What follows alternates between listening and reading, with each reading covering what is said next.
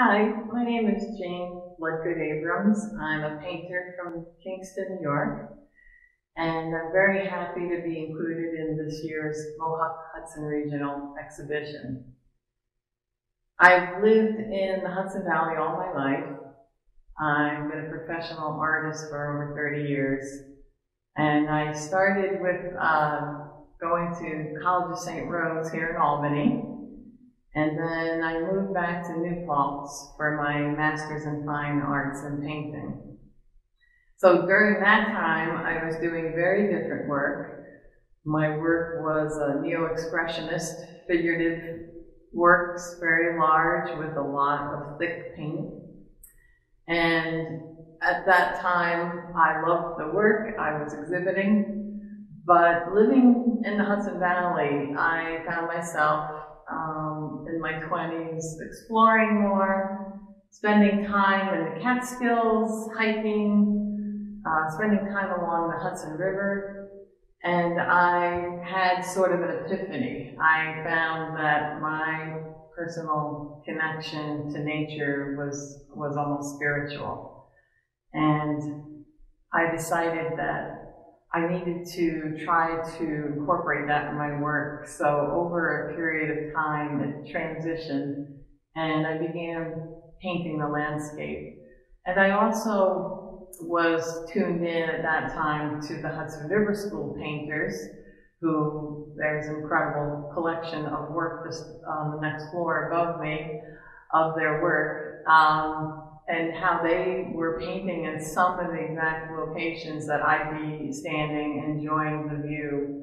And it also was remarkable that there were still views like that environmental preservation had occurred, at least in some places, and the hard fights that happened to keep some of these places looking very much like they did 150 years ago. So that also became a very important aspect to me. And my work became, over time, less about portraying a specific location in the Hudson Valley. It's not that I don't have a body of work that will be depicting a specific view. The view from Alana, for example, is always inspiring to me. But over time, I feel like more and more of my work is about trying to capture the mood, the emotion, the light, the atmosphere, and conveying a feeling, conveying ideas that go beyond landscape as subject matter. So it's very much about where I live and the particular light and atmospheric effects that we have in the Hudson Valley, but it doesn't always have to be a specific place and time of day. And like the Hudson River School painters, I sometimes have a composite where I take different aspects of different experiences and put them in the painting. So that's how I work mostly, is by being in nature, seeing something incredibly inspiring, incredibly moving, and just taking it in, being present with it. And then, over time, letting it distill, mixing with my psyche a little bit, other experiences I've had in nature, and then taking it to the studio. So it has that little bit of a filter or veil of time. And interestingly, it relates to the way that I work, because in order to capture these atmospheric, particular kind of dramatic light views, I am using a process where I am building up glazes of paint over time. So technically, I'm actually creating a sort of veil.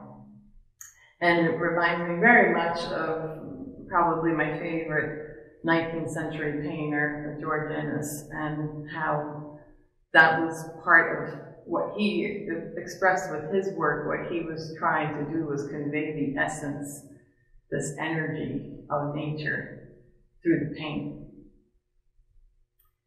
And sometimes, again, I'm working with a very specific view, but with Valley Luminous, it was probably a piece that I think of now. I had just started moving paint around. So I'm starting in almost an abstract, expressionistic way, where I'm just putting paint down. I'm not sure exactly what's going to evolve. I might know that I want there to be a low horizon and clouds and light, but I'm not sure of the details. And I like working that way. And of course, I think that does harken back to my beginnings with the expressionistic paintings and just wanting to get into the fun part of moving paint around. And I like to think that I'm painting, what is here now, but also that connection to what has come before, and that string that ties me to the Hudson River School and the landscape that inspired this great number of artists 150 years ago. And it's still inspiring, and it's inspiring to live here. And I think it affects artists on a level that maybe their work doesn't even convey that it has anything to do with where they live, but living here in this region, I think it really does affect us all. And I am very happy to be able to share this work with you, to talk about this piece a little bit, and tell you that, this particular piece, I was using that landscape and the light and the being on a high vantage point to get to a feeling of expansive space. That's something that's very important to me, or meaningful, moves me when I am at a high viewpoint over the river, over a landscape, and I'm having that sense of expansive space. And this transient, fleeting moments of clouds, and any moment, that sun that's there will break through.